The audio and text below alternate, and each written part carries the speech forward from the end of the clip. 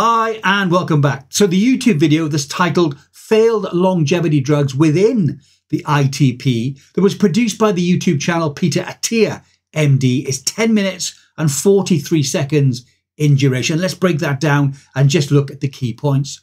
In this video, Peter Attia and Rich Miller discuss two supplements and one drug that have been tested for their potential anti-aging effects, but to date have shown no success. First is resveratrol. This was hyped, they say, for many years, often by people with commercial interests or seeking funding for their clinical trials. Also staying with trials, some biochemists have questioned the amount of resveratrol they need in their trials to have any kind of effect. Original data on resveratrol and its effects on worms has now been disconfirmed. They say in a study, mice fed a 60% coconut oil diet with resveratrol had swollen livers that pressed on their lungs and then they died. The ubiquity of resveratrol supplements on the internet is constantly criticised during the video due to weak evidence of effectiveness. A neurologist conducted a study on resveratrol and Alzheimer's patients, but further details in the video were not provided. The only studies that appear to have been conducted were by David Sinclair, where dosing every other day did show longevity benefits in mice. Maybe the ITP could repeat those specific studies. The Interventions Testing Program, the ITP, is a research program funded by the National Institute on Aging in the United States.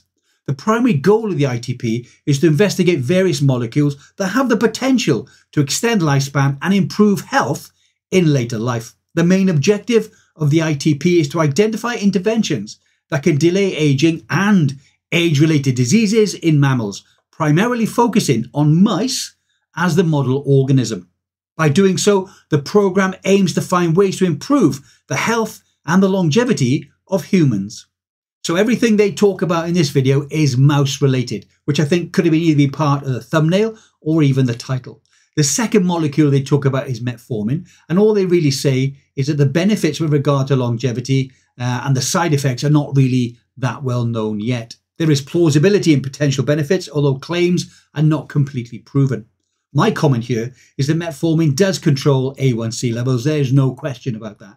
And the average worldwide death rate from diabetes-related conditions and diabetes is between 3 and 4 million a year. Unfortunately, many doctors will only prescribe metformin when you actually have diabetes and will not entertain it at all as a preventative. And if you follow the channel for any time, you'll know that when I was in the UAE, even though I had very high A1C levels, knocking on the door of diabetes, definitely in the pre-diabetic range, no doctors would entertain giving me or prescribing metformin at all. I did manage to get one to do it, and even though the minimum dose is 500, she told me to cut a tablet in half and only take 250 milligrams, so that really didn't do that much.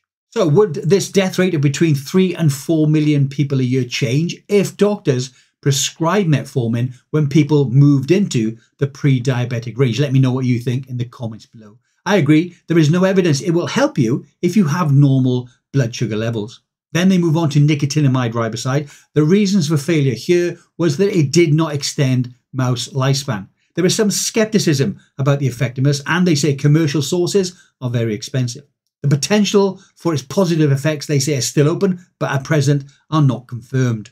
Although Rich Miller did say that for the whole nicotinamide modulating family, the book is still open and that positive results could be forthcoming. He says they are looking into testing NMN, nicotinamide mononucleotide, with another molecule, although he did not elaborate any further on what that other molecule was.